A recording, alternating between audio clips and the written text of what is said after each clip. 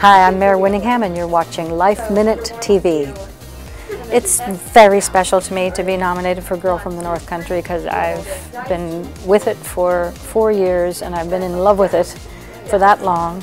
I thought it was over a couple of times. We've reopened 3 times. Who does that? And we've kept our beautiful company intact to this moment when we've gotten a nomination for Best Musical of 2022, a historic season.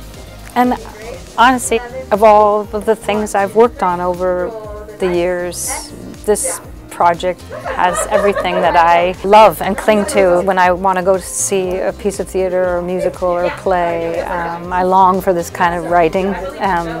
So to be in it and delivering it and a part of it means everything to me. And then on top of that, you have Bob Dylan's songs. I've been a huge Dylan head for my whole life. So yeah, here I am getting to sing Rolling Stone and Forever Young every night. Like a rolling stone. Like many people, Blood on the Tracks was just a huge record in my life. I still play it almost daily. So almost every cut on that record hits me emotionally. But you know, Forever Young is probably the greatest prayer ever written. I mean, it's something that I want to sing to my children, to my grandchildren, to my parents, to the world. It's just a perfect song, a perfect prayer. One of the great things for me about finally being here in New York for the last decade doing theater, which is really what I always wanted. I had to kind of take a detour. Had a big family, wanted to raise them in nature, and so I kind of knew I had to put aside my theater dreams for a while. In theater, the process seems very clear-cut to me because it is all the writing. If you find a piece of writing that grabs you and starts to unfold, and you realize, oh, I need to keep going, then you know you're in for a ride. And with film and television, I have had so many different phases of my life. I'm embarrassed to say there were times when I was, you know, a mother of young children, and I really skated by in many ways in terms of like what I consider now research and, you know, going deep.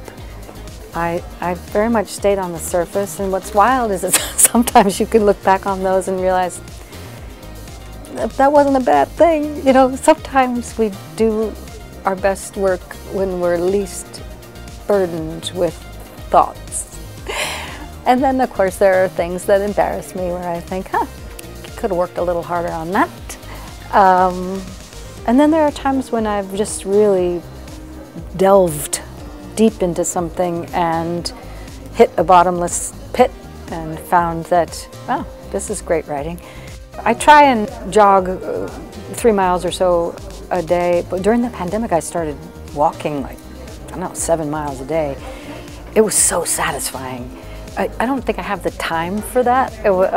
That was particular to that period in my life when the world stopped. And so I found like wandering was a really wonderful, healthy way of using my time. But just in general, I try and jog every day and stretch. And I don't think you'll ever regret being kind and finding a way to look at the bigger picture. I don't think you'll ever regret that. But I often get asked by younger actors, you know, how do you make it? Or I never know what to say. But then I thought, no, you know what? It's because there isn't one way, and we are. You know, when people are trying to look like, well, he did that, she did that, I just always end up saying, just find a place to do a play and do a play, because you'll find out more of what you need to know as an actor by getting up on stage with a group of people with a good piece of writing. When you find a play and I love that it's called a play, right? It's not work. When you find a play and you play, the world will open up and you'll figure it out. You'll figure out what to do.